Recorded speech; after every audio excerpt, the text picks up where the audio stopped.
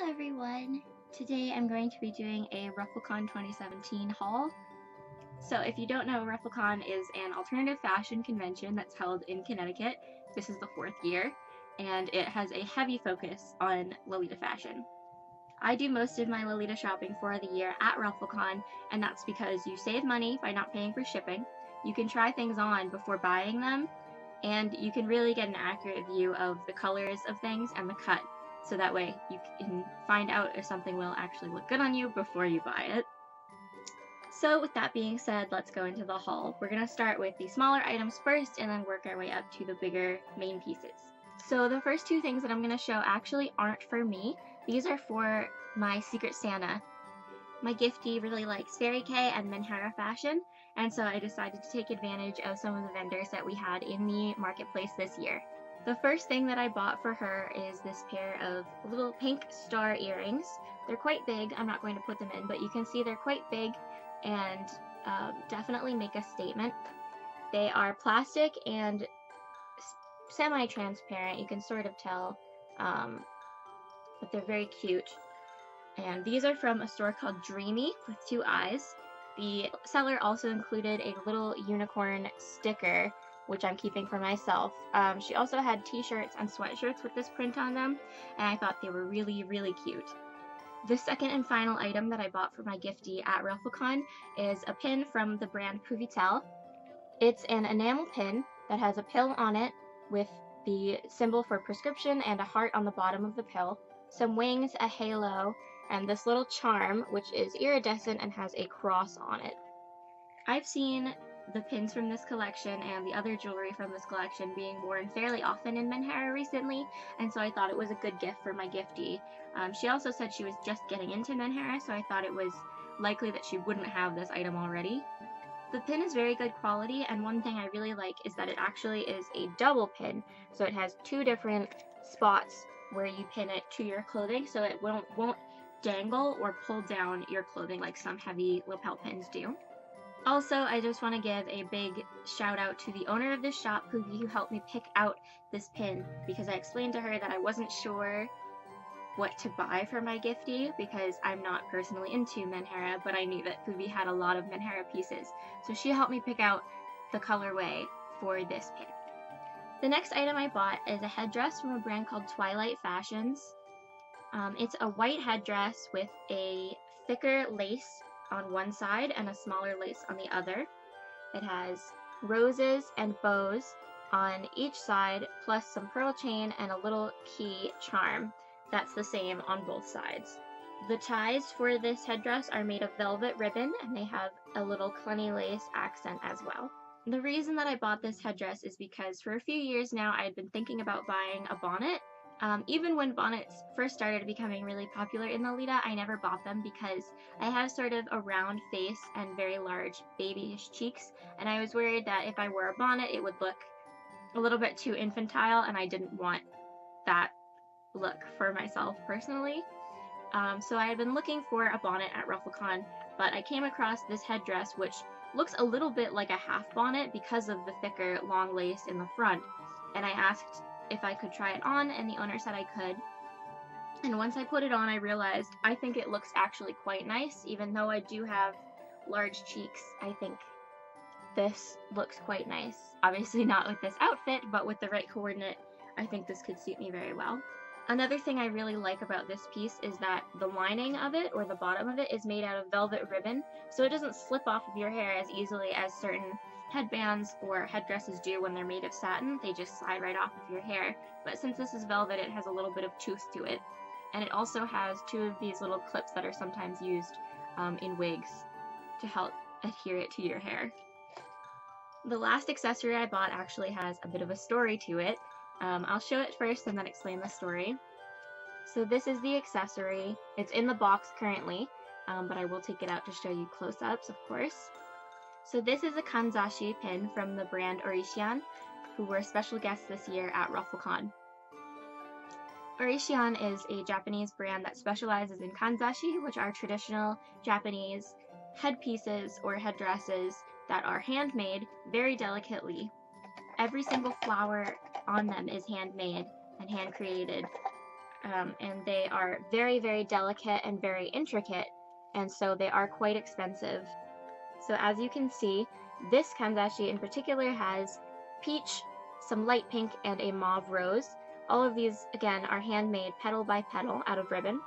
It also has a gold and white striped bow and a pearl chain with little dangles on the end, and then a few crystals on the big rose in the center. One thing I also really like about this is if you flip it over, you can see the very intricate and very delicate way that these are constructed. So each flower is glued onto this little, a little black circle, and then they are put with wire into this clip. And as you can see, it's very intricate and very delicate. Another thing to note is that because kanzashi are sort of an ancient art, they do take a lot of time to make, and you are not supposed to get them wet. They actually included a little note that tells you you aren't supposed to get them wet, because the flower petals can distort if you do, or they can come off of these backings, because I don't know if this kanzashi in particular is made this way, but I know traditional kanzashi are made with rice glue, which will dissolve in water. So this piece is actually the second most expensive thing that I purchased at Rufflecon. Even though I bought 4 dresses, this was more expensive than 3 of the dresses. This kanzashi I paid $65 for, but as you can see on the back, the price was originally 8,000 yen, so about $80. All of the kanzashi with sparkles on them, rhinestones on them, were marked down to $65. So the story behind this piece starts by saying that Orishian has 2 designers. There's a woman who speaks English fairly well, and then her partner or husband who speaks Japanese almost exclusively, does not speak very much English. So when I went to the booth, it turns out that the owner, the woman, was actually running a panel about how these are made. I didn't know that at the time, otherwise I might have waited to go to the booth to buy something. But when I went, it was just the husband there, and so I was browsing. So as I was browsing, the husband or partner was trying to speak to me in English, but it was very clear that he was struggling and wasn't able to really convey what he wanted to say, just because of his limited English. And so after a few minutes, I said to him, "Nihongo de oke desu," as in, "you can speak Japanese to me." And when I said that, he exploded with words. So he immediately told me, you know, these are all handmade, all the flowers are handmade, you can wear it in your hair as a hair clip, which is how they are, you know, intended to be worn, or you can wear it on your blouse, or you can clip it to your bag because it has a big thick clip here. And he pointed out that it matched the jumper skirt that I was wearing, which it did. The peach roses matched the roses on the print of my jumper skirt. And I told him, "Oh, thank you, I made this dress myself, it's handmade." And then he exploded with compliments again and said, "It's so pretty, you did such a good job." He kept calling me Ojo-sama, which is like young lady. And it was sort of at that point that I decided, I'm going to buy this piece. It's really pretty. He's very kind and very sweet. So even though I wasn't originally intending on buying one of their bigger pieces, I was intending on buying one of their smaller pieces, I decided that I should buy this to support this small brand.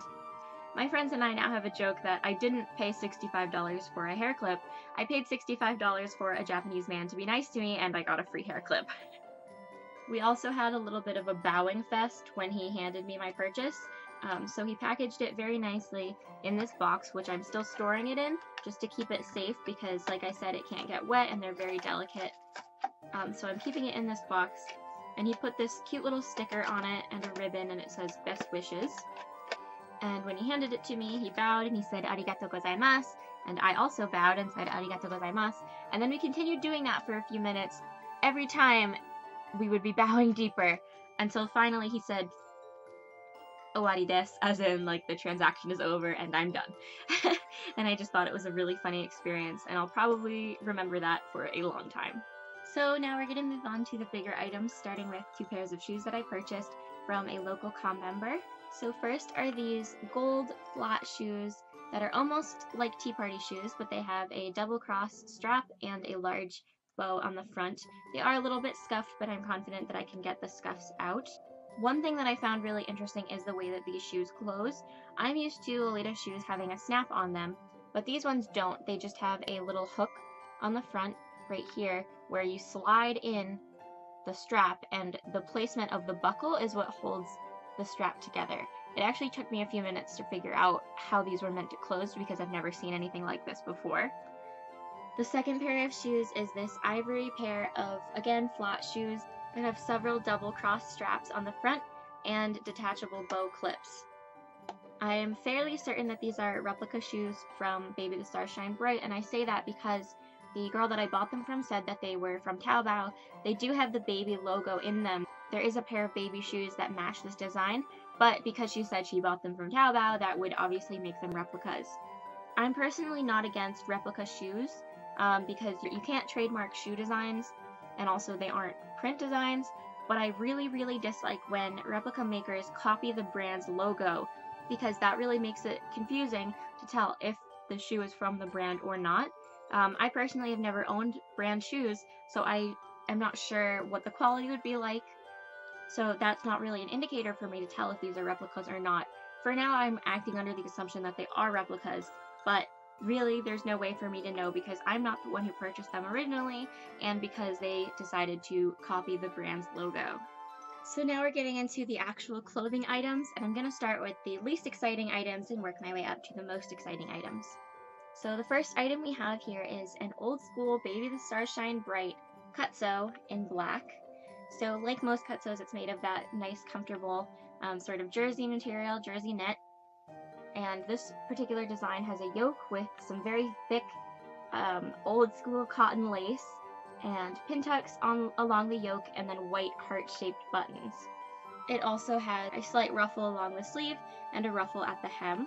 Along the collar, it also has an embroidered Baby the Stars Shine Bright logo, as well as a little crystal at the top of the B.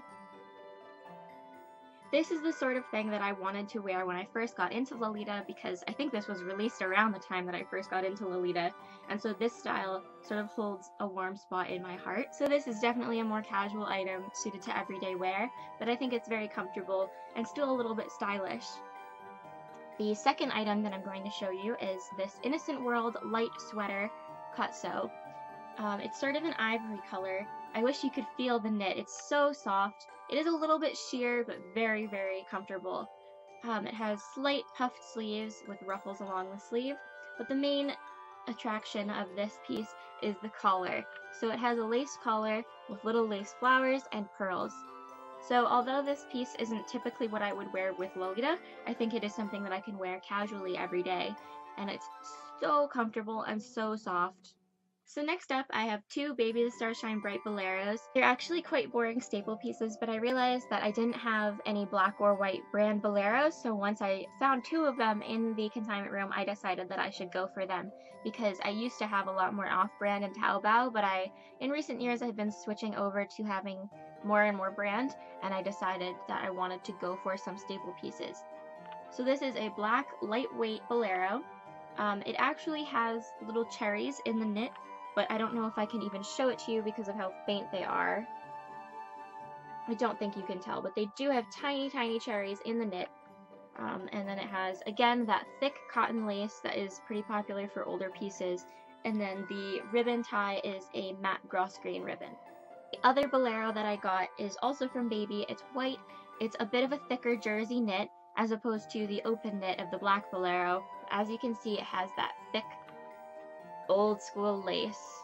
It has this double-sided matte ribbon, which is pretty common for baby pieces, but I rarely see this type of ribbon on American garments or even in American stores, even though I've looked. So I've looked into importing some of this ribbon for my own handmade pieces because I think it's really nice. So now we are finally moving on to the main pieces. I actually purchased 4 different jumper skirts in the consignment room. So first up is another old school Baby piece. It is a plaid jumper skirt with the elastic sleeves, which are almost like a mini sleeve jumper skirt, but you can also wear them scrunched together for just a regular jumper skirt look.